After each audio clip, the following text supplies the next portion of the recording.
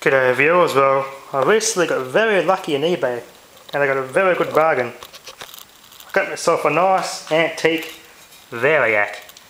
It's a, try and turn it here. It's a Warburton Franki Limited, Sydney. It's a 8 amp output max, which isn't pretty good for what I need it for. 240 volt input obviously, 0 to 280 volt. Although I cannot find the date on this thing. It's got S serial number 40550. So that wouldn't be 1950, I doubt it. But 1574 serial number. So it's 15th week of 1974. I gotta give it a good clean down and pull it all apart and get these dents out of the outer mesh and the big dent there it's got. The windings aren't burnt, so that's very good. There's no burning or scoring or anything on the brushes or the brush or the top of the winding. So I might have to under these bolts here, slide the top assembly off, get all this handle and everything off. Just clean that sliding and contacts. Then lubricate the bearings because it's very hard to turn. But it isn't industrial. This isn't domestic quality. This is a very heavily built device, very strongly made. It's got a new modern Clipsal 439 series plug top with 70s era cord where they used black and red for active and black for neutral. Nowadays they use blue for neutral and brown for active. So yeah, I think that's 15 amp cord on a 10 amp Variac, and it's got an old Clipsal, I don't know what series that is, but that's definitely in the 1970s. Patent 223455. It's a 1970s plug socket. I'm going to be testing it on this old Hitachi 1970s vacuum cleaner. But I won't be doing anything that photonic induction I'll be doing with it, blowing things up with it. It's good for my repairs. Repairing old radios and stuff, this is very useful for that. Let's get this all set up. We'll turn it on. Yeah, it's had a hard life. The bottom's all been smashed. The seals are all gone. As a result, the vacuum cleaner does not have very good suction. It's Hitachi Limited, made in Singapore. 600 watt, 2.7 amp motor. Yeah, 600 watt wasn't very, it's not a very powerful for a vacuum cleaner nowadays. It's then got a pressure indicator, tells you how full the container gets.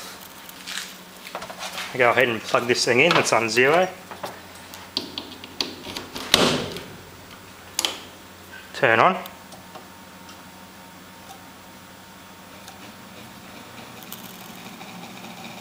It's doing something. 60.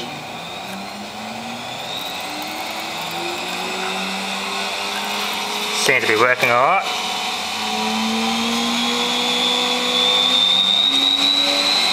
Jet taping off. Yeah, I gotta lubricate the mechanism. 240 volt. 250 volt. 260 volt. 270 volt. And flat it to 180 volts. Yeah, the suction's no better at that voltage, that's for sure. So yeah. Yep, no burning, which is a good thing. That means your contacts aren't hitting dust and arcing, so that's a good thing. Yeah, I gotta definitely lubricate the mechanism. So yeah. I get eaten alive by mosquitoes here. But you can tell by the way it looks inside, what era it's made in. There's no obvious burning or no pitting or anything like that, so it's in very good condition. Next thing I'll do some more videos on this. I'm going to look in the connection box and check the wiring, make sure they're all good. Yeah, and I'll be pulling it apart and cleaning the slider, assembling the contacts, and getting this wheel freed up, so I can turn it with one hand. See, I've got the traditional Variac badge on it. So yeah, let's see if I can test it on this compressor. It's an 8 amp Variac. Let's see what the motor, I think that's only yeah, 10 amp to kickstart the motor. But it will charge the capacitor slowly and it will start very, very slowly, so. But I might be doing it anyway because it's, yeah, it hasn't clicked on pressure, it's full. Okay, viewers. That's my, yeah, got it for a good price too, so yeah.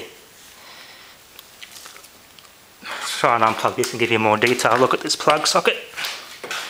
I forget what series that is, but I've got to clean the contacts and they're a bit oxidised. But yeah, they're definitely 1970s era. So yeah, next video will be on this, pulling it apart, taking these dents out, giving it a good clean and just restoration. Because yeah, it is an antique. Very heavily built. You got grub screws that lock the rotor onto the shaft, and your handle is made of plastic. Very heavy duty plastic, like a valve handle. There's a grub screw in there. And this is brass, painted black. So yeah, there's nothing's burnt, so it's good. If I can flip it up for a second. There's a bottom of it. So yeah, there's a bearing in there you got to just clean out, which just put a bit of automatic transmission fluid, which is good for electronics. And the top one I'll just put a bit in there. Nothing, yeah, it's all in working order. Try and see if we can get a good look at the brush, what fibre that is.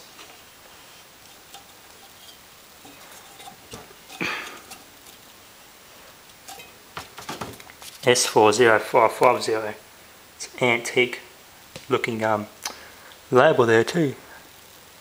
The brush itself is in very good condition, it's not worn down or anything, so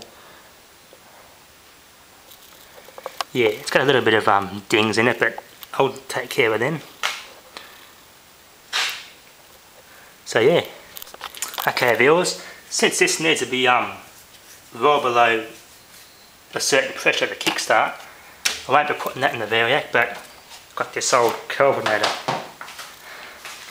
impression series 90s era refrigerator with crap stored in it. Apparently that's low on gas, but I don't know. It's a Singapore made Matsushita melon shaped compressor, one of those really funny overly ones. I'm going to give it a test on this. Of course you don't go stupid turning it up to 280 volt to blow shit up like that, so as I said, this is just my repair video, my repair jobs. Should hear a click and that thing should kickstart at a certain voltage.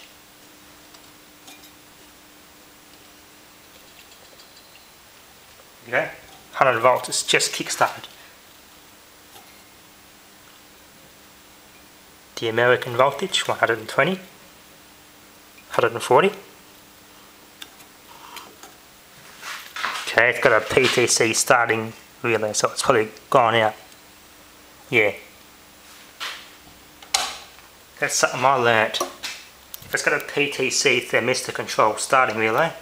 If you do this with it, you hear it as it did, it kicked. And it heard a little tink, something clicked, so the relay, starting relay pops open to prevent the compressor from burning out. So yeah, modern refrigerators have that. So yeah. But it did get hear a little couple of reciprocates of the piston and then it clicked out, so you can actually test little things like that with this. But it's an 8 amp max output. You wouldn't put no load heavier than 8 amps on that. So you wouldn't be doing window air conditioners with it unless it's a big 15 or 20 amp unit, which these and 15 and 20 amps are very expensive. So yeah, thanks for watching.